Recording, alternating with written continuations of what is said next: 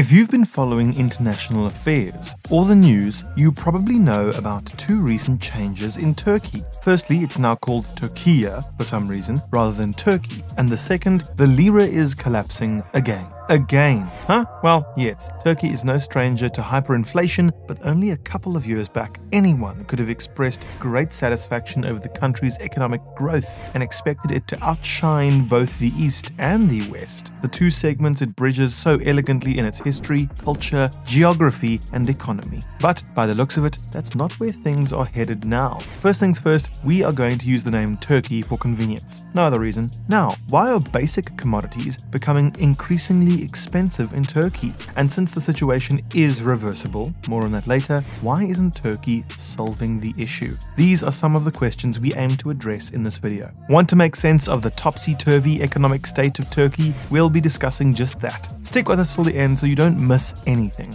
There's lots and lots for you to learn. I cover all things business and finance, so if you enjoy those things, consider subscribing or liking my video. I spend lots of time researching these stories, and only a small percentage of my viewers are subscribed.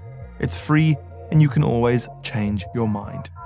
Now, back to the topic. Why does Turkey's collapsing economy come as such a surprise? Between 2000 and 2010, Turkey witnessed a promising economic boom, bringing it to the forefront of emerging global economies. The country remains a popular tourist destination though, but in the backdrop of the current situation, that may change, as Turkey finally come to face the expenses of rapid economic growth. Well, considering that it is the 11th biggest global economy when buying power is factored in, that does not seem to be the reason. Instead, mismanagement and poor policy decisions are to blame, and Turkey is now paying the price. As I said earlier, Turkey is no stranger to these economic troubles. The country's leadership took on massive debts back in the 70s to fuel massive economic growth in hopes of becoming an export powerhouse in the coming years. By the look of it, the idea seemed practical. Turkey could have been a big economic player and paid off all its debts, but one small detail complicated all of this. The debts were all taken in foreign currencies and had to be paid out in the same. But as the decade came to an end, the spike in global oil costs began haunting Turkey, which is a net importer of fossil fuels. The country only had one option to meet the economic challenges it was faced with: devaluing its currency. But this created another problem. Remember how I said that the debt was accrued in foreign currency? Well, yeah, that was the trouble. As the Turkish lira lost its worth, it became increasingly harder to repay the debt. This consequently led to the country's first economic recession in the 80s and 90s. In this period, the inflation rates spiked by as much as 140. But between 2000 and 2010, things started to become hopeful again, as the central bank became autonomous and borrowed solely from investors, meaning that inflation was no longer to be used as a coping mechanism. Turkey was not going to defect on the bank. By jacking up the interest rates, the bank encouraged investments in the country,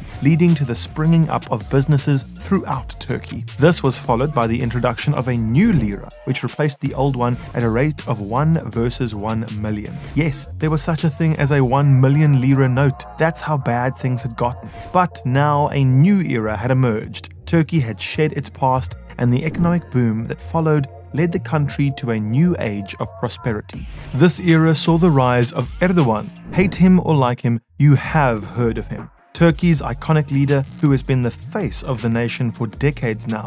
President Recep Tayyip Erdogan has been president since 2014 and the nation's prime minister from 2003 to 2014.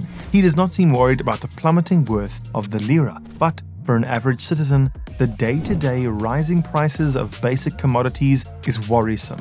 The president has pushed for an economic war of independence. As he likes to put it, and ordinary Turks are paying the price in the form of spiraling inflation. Most would call it hyperinflation, and the common denominator is interest. Erdogan wants none of it. Erdogan's unorthodox economic approach of keeping interest rates low is the causative factor of this hyperinflation. As any number of economic experts would say, the perfect remedy of inflation is to jack up interest rates, as the central bank did in the previous decade to stabilize the lira, as I just explained. So, why not simply fix the interest rate and stabilize prices and the lira's value once again? Well, the the president does not want to. Yep, no other reason. He calls it an evil that makes the rich richer and the poor poorer.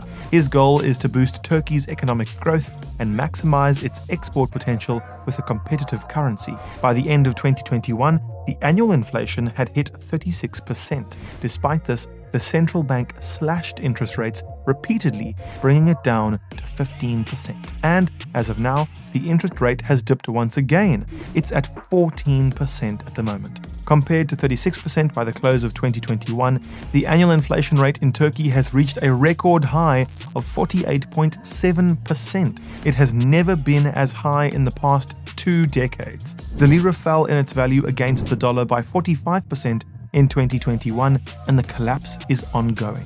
For the average citizen, this is a nightmare. Prices are soaring to new heights every single day, and I'm not exaggerating, this is exactly how it is. On top of this, the 22% youth unemployment rate is worrying Turkish youths. Despite all of this, Erdogan has given reassurances almost constantly throughout this period, stating that the ordeals are temporary and that his government will be able to ease the pain for ordinary Turks. Is that even possible? Well, honestly, we don't know. His model of economic reforms has never been in practice before, so it is near impossible to predict the results. This, however, does not seem to bother Erdogan and goes to show that he is willing to go to any length to pursue his economic goals, no matter what the price. The past success of Erdogan's party was mostly fueled by the volumes of foreign funds siphoned into Turkey following the 2008 financial crisis. Also, the government favored the construction industry with its spending and lending, making the country more or less dependent on imports, and its economy was left at the mercy of fluctuations of currency values. As of yet, the future is uncertain in the long term, but Erdogan's new way forward may be an overambitious jump that may spiral Turkey back into the abyss it has only just emerged from recently. And it becomes all the sadder when one sees that all of this is preventable. Drop inflation down in the comments section and I'll give it a heart. Do you agree with Erdogan's model of economic growth? And what are your predictions about the outcome? Let us know in the comments. If you learned something new about Turkey's economic situation, click the subscribe button and hit the bell icon to be the first to see our new videos. We make deep dives like this every week where we uncover the secrets of money and business. Until next time, ciao.